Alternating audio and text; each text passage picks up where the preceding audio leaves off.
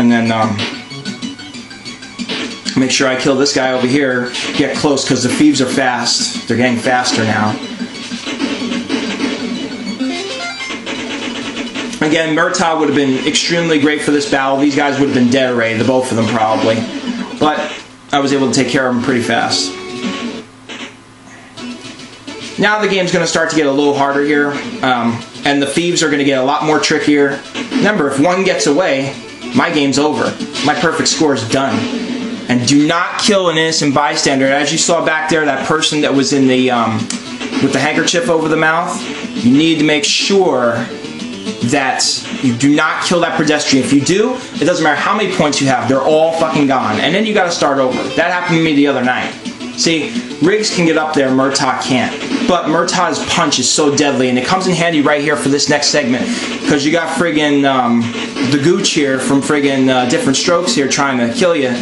And without Murtaugh, it would have been hard to get some of those thieves out of the way. And they start coming out like crazy really here shortly. But see, for kicks, it's not good to kill the guys in the manholes with Murtaugh. He's not tough enough.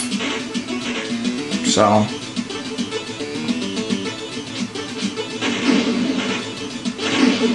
But see, Murtaugh can pick up those blocks, Riggs can't. It's a very strange game. Obviously, both characters are needed. This is where you could really screw up coming up right here, really get fucked up quick and really lose a lot of points if you're not quick. This is where more Gooches come out.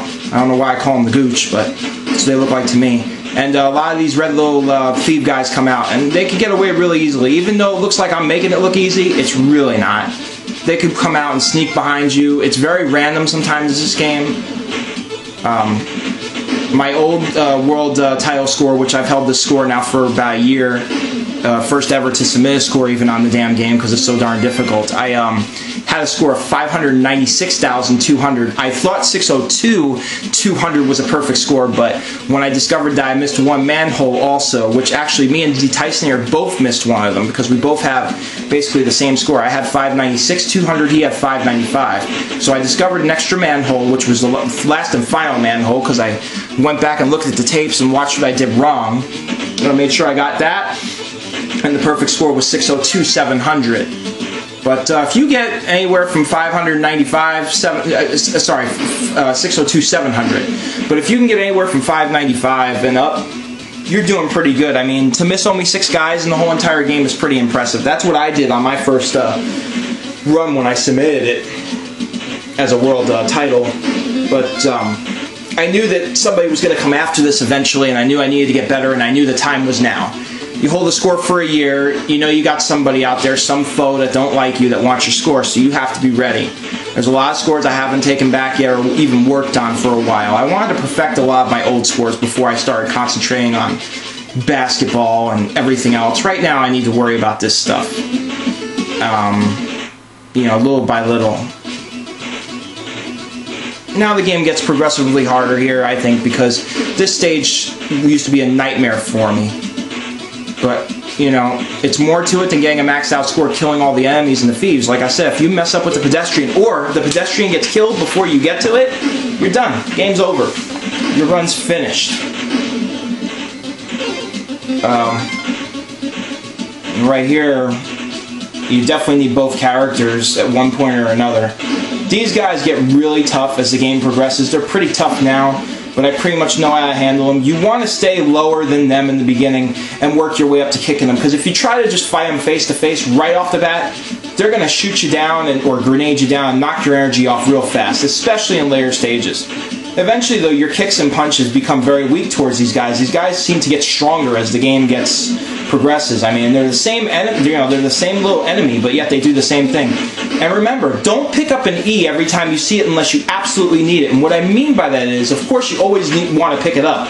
But what you may want to do is put one guy off the screen, bring the other guy in to grab that E, and then him go back off the screen and you keep going. Because if your energy's full, why waste the fucking E? E for energy, right? That would be stupid. We've all done it. I've done it. It's the same thing with the bulletproof vest. You don't always want to use the bulletproof vest because you get it. You may want to have the other guy go off screen with the bulletproof vest. You know? The nice thing about this game that I've noticed, you heal faster too when you go off the screen as the game progresses, because the game gets a lot harder. And it gets to the point where you could die real easily. Right in the beginning of a stage, even, if, for that matter, if you don't play the cards right.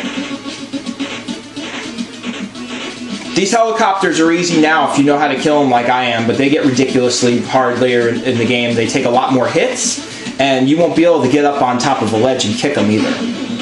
More gooches here. Here's another innocent bystander. One mistake, you jump too hard or something, you hit that bystander, you lose all your points. I've done it a bunch of times. As you can see though, I use mostly rigs for the first half of this game, but Murtaugh will be used soon here too. So, once you hear the bell, you know, that's when you want to get off the screen and get your other guy. Doesn't matter, even if the other guy's ideal. Like right now, I'm taking the bulletproof vest. Now I'm gambling it because I feel that my level is much better, that I am too good to not take a chance here. So what I do, obviously, I kill those 3 guys and get my energy up a little bit. Sometimes you have to take chances. To be the champion of the world, you have to take chances. A lot of people, you know, used to tell me I play stupid, you know, take your time and stuff. That was my thing back in the day. I did not take my time on a lot of things. I still don't really now, but I got a lot better over the years. But I can tell you, yes, take your time in a game. If you're going for a perfect score, there's no reason to go as crazy as other people. So now I'm going to go off screen, because I'm not good enough, obviously, to get out of that. Why would I even try, right? Don't want to play this game again. Now, I took a risk there with Murtaugh. Okay, those thieves could have easily jumped on top of the truck and took off, and Murtaugh would not be able to catch them. Keep in mind that they do jump on top of the truck sometimes. It's very random. Right now, so far, I've got the perfect score. I've made mistakes in this level, too. Not right here, per se. But they can get away pretty easily if you allow them to. I don't understand my camera either. I just fully charged it and it's already down 1 bar. What have we been talking for? 17 minutes? You know, stay away from those grenades. I mean, at all costs. I mean, they take off bars really fast, and as the game progresses, it gets worse. But see, you need Murtaugh here because there's a lot of little thieves coming out. And as long as you stand right there, you're okay. Not always, though. I'll leave the E there. Come back with the, what do you call it? Rigs. Get him filled back up. Use him right now. Make sure there's nothing in the manholes. I always do, even though I know there's not.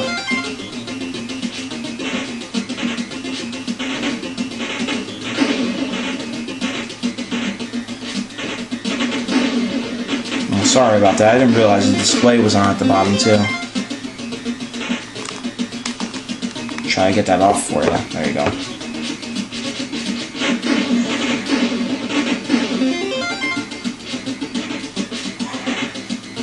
Always try to stay under the guys. That's the most important thing.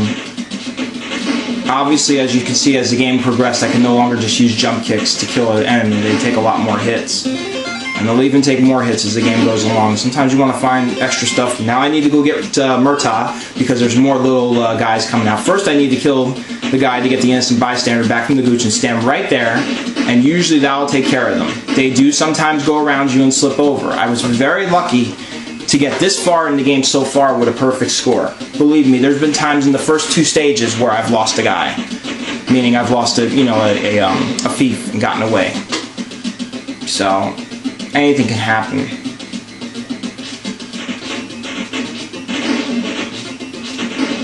And they get a little tricky here. There's going to be 2 Stevie Wonder guys over here, because you know that's darn well what they look like, you know? Definitely look that way.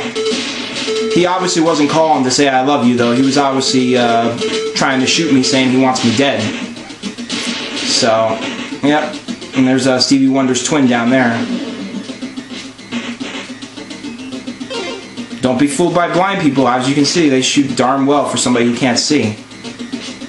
Never underestimate a blind person. They're very skilled, and they can do just as much as we can, if not more in some cases. A lot of people don't realize that. They can video game too. I've seen it with my own eyes. It's crazy. Yeah, so now I took care of the Stevie Wonders. There's more Stevie Wonders.